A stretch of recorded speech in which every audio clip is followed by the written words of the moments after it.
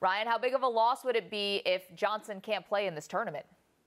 Oh, Maggie, be a huge loss. You can't make this up. The night before the first major of the year and the #1 golfer in the world falls down a flight of stairs. I mean, are you kidding me? Yeah, it'd be a huge loss. Dustin Johnson's the hottest player on the planet right now. He's won his last 3 starts. He's looking to become the first to win 4 in a row since Tiger did that back in '08. No one's done it since then. And he's transformed his game over the last 6 months since he shook the monkey off his back last year and won the U.S. Open. He's the odds-on prohibitive favorite going into this event. And as of now, he's expected to try it out, come out onto the range a little later. His tee time's at 2:03 later this afternoon, so he has some time. The latest reports are that he's feeling a little bit better. He's mobile. He's taking anti-inflammatories, and they're hoping for the best. He said he's going to do everything he can to play today at the Masters. Okay, Ryan, you said that he's the odds-on favorite going into the tournament. Is he still the favorite after this accident? And if he's not, then who is? I throw that up in the air. I mean, people were left scrambling last night with their picks for the Masters pools and any wagering that they do. The Masters generates quite a lot of wagering, too. So is he still the favorite?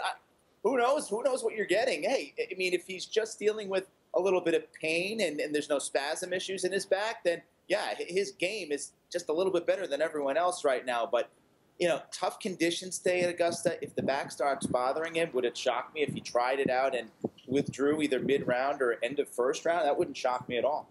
Wow. Well, another guy we are familiar with, Ryan, Rory McIlroy. He has the opportunity to become just the 6th player ever to complete the career Grand Slam. He obviously dealt with a rib injury, sidelining him for 7 weeks. And considering he's a guy who certainly prefers to play a heavier schedule, I wonder how much that will affect him, that layoff in Augusta. Yeah, Jordan, you mentioned kind of the abbreviated schedule because of the rib injury, but he is back, and he's played pretty well. He had a top 10 in Mexico just a few weeks back. He had a top 5 at Bay Hill last month as well. So Rory's playing some good golf. Amazing to say, a guy who's won 4 major titles and looking to complete the career Grand Slam is flying a little bit under the radar, which I think is a great thing for Rory. There's a lot of stress that comes with him showing up at the Masters after what happened to him now going on 6 years ago when he melted down on that 10th hole and lost his lead and ended up finishing quite a few shots back. So what to expect from Rory? I expect big things out of Rory, and I think kind of the lack of a buzz around Rory McIlroy will be to his benefit this week. All right, speaking of meltdowns, Jordan Speith has played well of late, the former world #1, winning the Pebble Beach Pro-Am, but we certainly can't forget about his quadruple bogey on 12 last year in the final round of the Masters. We know the history of blown leads at Augusta, guys like McIlroy, Greg Norman, and how their collapses ultimately impacted them down the road. I wonder for you, what is your sense on Spieth's mindset right now, considering he blew a 5-shot lead just last year at the Masters? Yeah, 5-shot lead with 9 holes to play. I think the demons are gone. He came back here over the winter, played number 12, where it all happened a year ago. He played it multiple times, birdied it every time, declared that the demons were gone, and he's good to go. He's played it many times over the last 2 weeks now.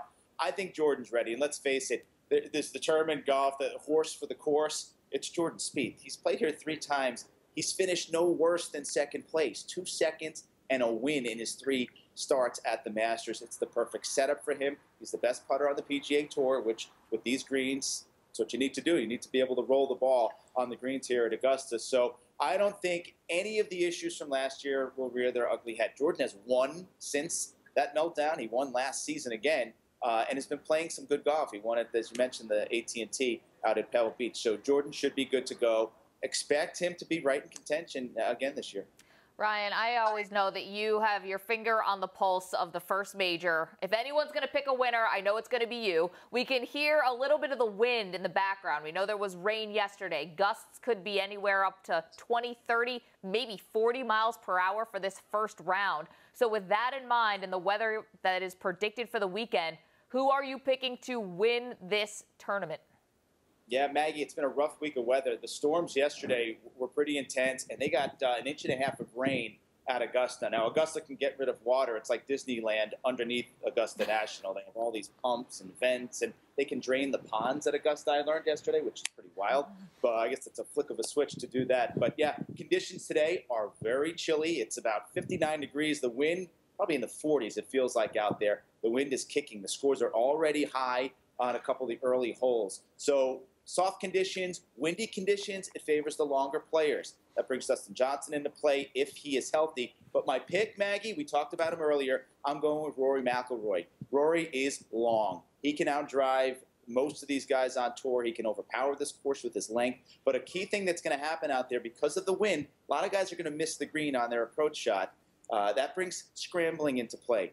Rory does that very well. He can get up and down, chip it, put it in. I think that's going to play a big key the first 2 days when it's windy. And then it gets nice all weekend, 70s and sunny on Saturday and Sunday. So Rory's my pick to win.